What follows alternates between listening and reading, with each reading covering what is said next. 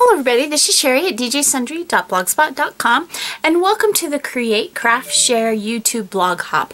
I am so excited to be part of this for the second month in a row, and this month I am loving the theme. And this is why. If you watch my YouTube, you know that this month I have been making one tag every month with my word of the year. And my word of the year for this year has been calm. In a hectic, busy life, I think we need more calm and quietness. And so that has been my word that I've tried to focus on this year. So I am going to make my tag for the month of May with the word calm, and I'm going to be doing some really fun techniques. To start with, I have this tag, and these are tags that I've cut out of watercolor paper. This is Strathmore watercolor paper, and it's cold press, and it's 90 pounds. And I've used the Cricut Art Philosophy cartridge, and I've cut it at 6 1/4 inches. This is tag number 3. And then the next thing that I'm going to do is I have this Close to My Heart stamp set, and this is called the Hopscotch Alphabet. And I have already mounted it on my acrylic block. And so the next thing that I'm going to do is I am going to stamp that and emboss it with white embossing powder using Versamark ink. So when we come back, I will tell you that will be done, and we'll go on from there. Okay, so I am back, and I have got all my tags embossed and ready to go, and now we're going to move on to the next step, and that's the watercoloring. You can probably see that little sneaky peek of one up there, but just ignore that because we've got to do this one first. So the first thing that I'm going to do, now that it's all embossed, and I've already mixed my paint colors together, but the first thing I'm going to do is I'm going to take this big broad brush, and I am just going to get the whole tag wet with clean water. I'm going to tell you, I'm a little discouraged with these brushes. These are not the cheapest brushes. They're not super expensive either, but I didn't, go to the dollar store and pick up brushes. But what's frustrating me with it, and you can probably see in the tag, is all the bristles that are coming out. And it seems like every time I paint, I almost have to go through, like with the paper towel, wipe off the bristles, hopefully not getting it too dry, and then put a little bit more water on it. And I don't know why these bristles are, or these brushes are so bristly, why the bristles come out so much. I keep thinking they'll quit soon. If they don't quit soon, they're all going to fall out, so I don't know what's going on. But you'll notice the tag really curls up when I'm putting the water in it, but I want quite a bit of water because I'm going to be spreading all the paint on it.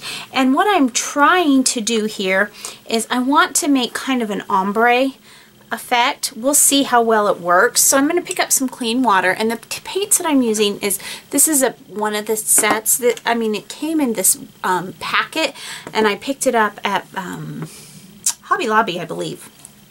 And each one, there's 1, 2, 3, 4, 5, 6 different little circles, and then they screw together.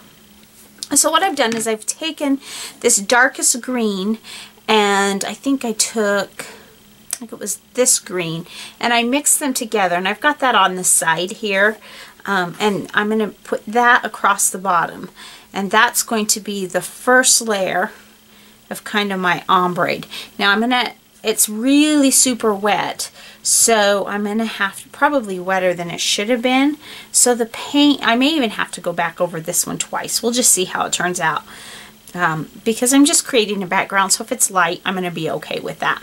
So then what I'm going to do is I'm going to kind of get some clean water, and I'm going to go into my first color, which, let's see, I think I should have written these down. I think this is the color I want to go into. No, sorry about that, guys. This is the color I want to go into next, and we're going to come up the tag. So you see it blends, the water blends it for me, but I've got the different colors. Now next to this I have a different color mixed up here. I did all the mixing off camera just because it's a little bit boring to see that. And so then I'm applying my second color. Then I'm going to go back in with my third color, and I think I'm going to need a little bit more water. And I'm going to pick up some water here. Of course, the wetter your brush is, the more water you use, the lighter your colors are going to be. The drier your brush, the more intense your color is going to be. But this one, I'm just doing a background wash. That's all I'm doing. So then in the center of this paint palette here, I've combined the green and the yellow. And that's going to be my next wash. Just like that. Then I'm going to clean off my brush because I don't want to ruin my yellow. And then I'm going to go into my yellow. And that's going to be my final little area.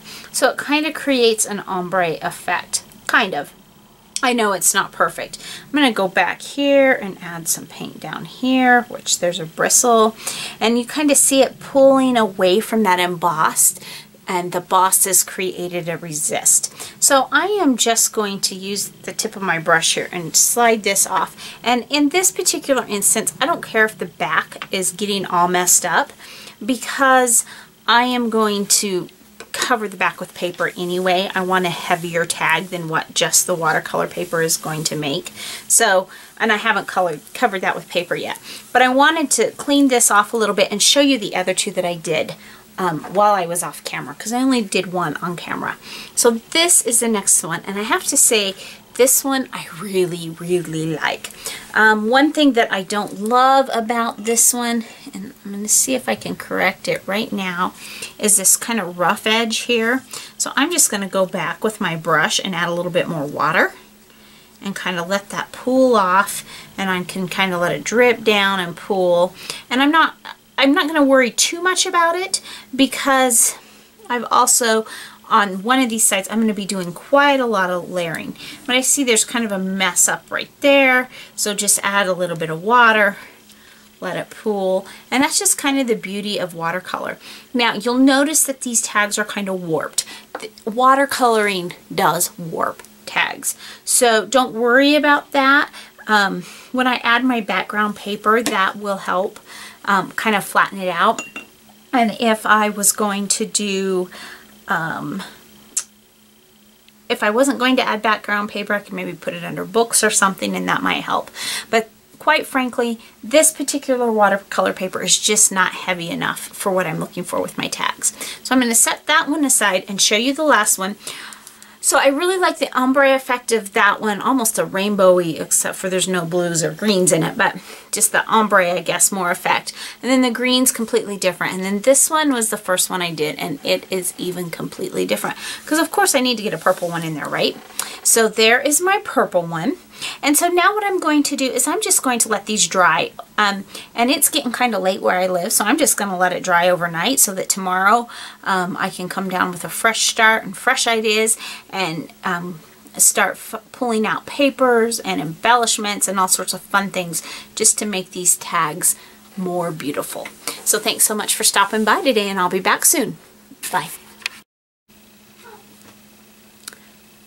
Hello everybody, this is Sherry, and I am back, and I'm going to tell you this is the second time I have shot this part of the video, because the first time I actually finished up one of my tags on video and it made the video so long I didn't want to do that again. So instead I'm just going to show you some of the products I use and then show you the finished project, and then we'll talk about it just a little bit. It'll be a lot faster. The best part was the watercoloring at the beginning. So I used a bunch of products to finish these up. I have these cute little flowers here, and I don't know where they came from. I think they were a gift, and I'm not even sure they were ever marked. They may be Prima flowers, but I'm really not sure, but I used some of those. I used tea dye and Dusty Concord Distress inks. I have these fun little doilies, and these are from an Etsy store called Owl and Thistle. And these are actually the French doilies, and I think they are, not sure, maybe 3 or 4 inch. I'm not sure what size they are. So I used those. I had these 2 packs that I had just picked up at Joann's a long time ago, and I think I even picked them up on clearance. These are from Colorbach, and they're 2 different die cut accent packs. One's called, I think it's this one, is called Die Cut Accents die cut accents, and this one is called die cut journaling accents. And so they were just some really fun tags and stuff. The paper pack that I used for the back of my tags and for some of the other stuff was this Secret Garden 8x8 pack by Graphic 45. So let me set that aside, and I hope it doesn't crash because I have a big mess here. But this is the first one. And I will also show you that, of course, I use some of the gorgeous 3 Girl Jam ribbon. This one is coral from the Caribbean stack, and then this is just antique white, and this is from the pink and white stack. Love this antique white. In fact, I thought I was almost out, but I found a whole one that I had, so I was really glad. And then these flowers on this particular one are from Prima, and it's from when I didn't leave set out. And then these little brads I put in the middle are the yellow brads, and they are from Fancy Pants. And what I did is I chose yellow because the top, how it gradiates into the yellow, and I wanted to pull that color back down. So I just put them through the flower, put the flowers together with them, and then I glued it all down with glossy accents. Now I have some string, and this string is just something that I bought by the yard or the foot or something at a local scrapbooking store that used to be near me. That I think I got it at one that's since gone out of business. And I just kind of bunched it up and put that on the bottom, glued it down. And then I took some of those doilies and kind of cut them up and put them at angles. And then this is one of the journaling cards, and I cut that in half. And then the leaf on this one, it was actually a leaf from a Studio G pack that I had, and I'm not even sure if it was supposed to be a leaf or a flower, but it was the right color for a leaf, and so I cut it and put it in there. And then this was just this little tiny scrap of 3 Girl Jam, and this is Goblin Green, and it was the right color, and it was just this little scrap laying on my desk that you would normally just toss. It was so tiny, but I thought, oh, that'll look like a leaf, so I put that down. So you see my calm word here, and then the watercolor in here, and then on the back, this is some of that paper, and then I inked around the edges both front and back with the tea dye, I believe. If that's not right, I'll let you know, but also if you go to my blog, I'll have a list of the products that I used. So that's the first one. This next one is the green one, and I really like the way this one turned out. Now this bird was from one of those die cut accent packs, as was this journaling tag. We've got more doily here and more of that string or twine or whatever it is. And then again we've got the Goblin Green, which is it ties in more with the darker colors in here, and then more of that antique white. And also this little tag here was antique white. I just tied a little knot in it to give some more ribbon. Now the little bird, like I said, was from those die cut packs, and I popped him up on little tiny foam squares just to give him a little bit of extra dimension. And then the back, again, paper from that Secret Garden stack. So then we'll move on to the last one, and I'm really having a hard time choosing my favorite because I like them all, but this one is, of course, my favorite color, and it is, I just love this one. So these, I used more doily, a little bit more doily on this, and kind of put a couple layers of that. And then these papers here, these little seed packets, are actually part of that part of that stack from Graphic 45 that I just cut out and put in there. And then this bird, I did something a little bit different. I inked around it with Dusty Concord ink before I put it down so that I could tie the purple back in, because remember, if you remember the bird on the green tag, he has a lot of kind of blue-green inside of his feathers, and so I wanted to tie the purple back in, so I inked around it with purple, and then I glued my flowers down when I was all done. And I'm kind of skipping ahead, but I glued the flowers down at the end because when I was all done I felt like it just needed a little something else, so that's where those little flowers came in. And I inked all the way around the edges with the Dusty Concord.